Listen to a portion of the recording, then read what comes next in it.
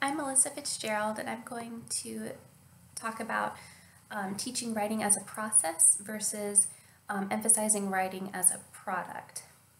The way that you develop your writing skills shapes your thinking skills. So, slowing down to write something out helps you have enough time to think it through, oftentimes.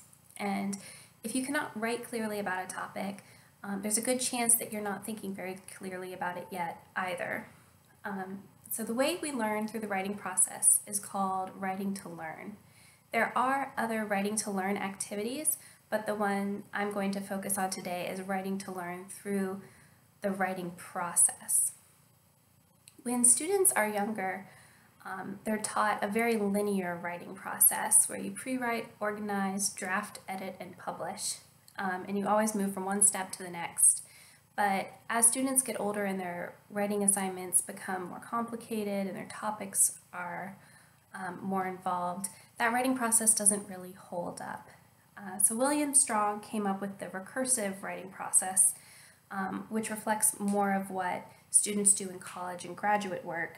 And it means that to move forward in writing, improving the content or form, writers typically have to move backwards to earlier steps. In other words, careful academic writing isn't usually a one-draft endeavor.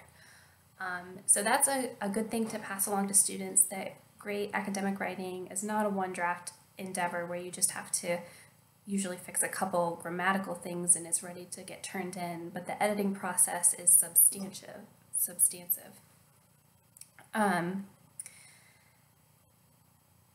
When you're in the earlier steps of the writing process, William Strong calls it shaping up and then later shipping out.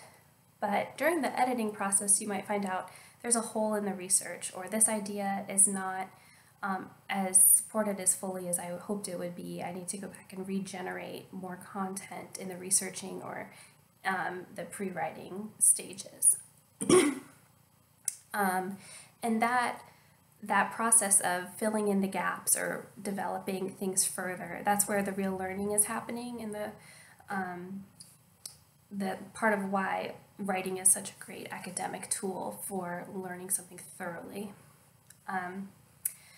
Now, if you would do an activity with me, I'll give you a little bit of time. I would like for you to think of your biggest challenge in a recent writing assignment or endeavor.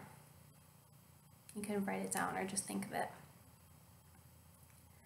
A lot of people's greatest challenge in writing or greatest complaint about it comes from the writing process, even when people are happy with their final product. So focusing on ways to make the experience of writing better for students and less frustrating. Not only will it make that a better experience for them, but their writing will benefit in the end. I recently asked this question to a friend of mine who is in college, and her greatest challenge was finding articles that talked about the subject she needed for her paper. And I was able to have a very beneficial conversation with her about which databases she was using and what research strategies she was having. And what I hope you take away from that is that the discussions we have with our students about the writing process oftentimes are very important interpersonal interactions. So either talking to a student about their own writing or the writing of a student who they write like that student, if you're doing a class-wide activity. In order to teach the writing process well, discussions are of primary importance. Just lecturing about writing doesn't often help students get much better. Patricia Leans and her colleagues came up with mnemonic devices for students to use to ask themselves questions in the editing process to make their writing better. And another important thing to discuss with students is when is a product done. So even when you're emphasizing writing as a process versus just a final product, as important as the learning that happens on the way there is, the final product still needs to be a student's best effort. McClare and Pedretti did research on when students determine a product is done, and they coined the term doneness. And we want students to think that a product is done once it's met their legitimate writing goals. So whether that's found in a rubric or writing expectations that are set out by a professor or even by themselves, we want the idea of being done to be tied to objective criteria. Students will sometimes be tempted to think that something is done because it reached a word count, or they read through their draft and they thought, oh, that's pretty good, and I think it sounds good, I'll just send it in now, or publish it now.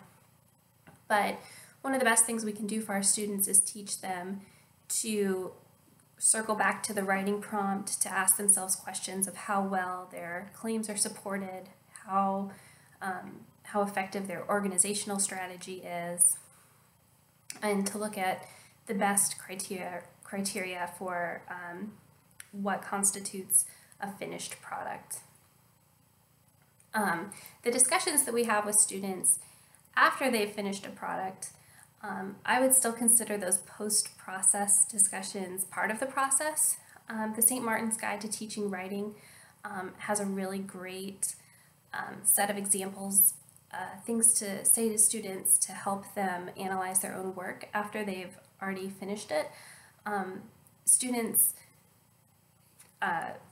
benefit from asking or being asked, where is the main idea most clearly stated in your paper according to your take on it? Or what were you surprised about in writing this? Those post-process discussions benefit students in a similar way to other discussions about earlier stages in the process. So in conclusion, I hope that you remember that the writing process is where a lot of learning happens and understanding's developed, and that an improved writing process actually leads to an improved writing product, in addition to helping students avoid frustration in the writing process. And not to forget the final steps of the writing process, which is deciding when the product is done and engaging in post-process discussions. Thank you.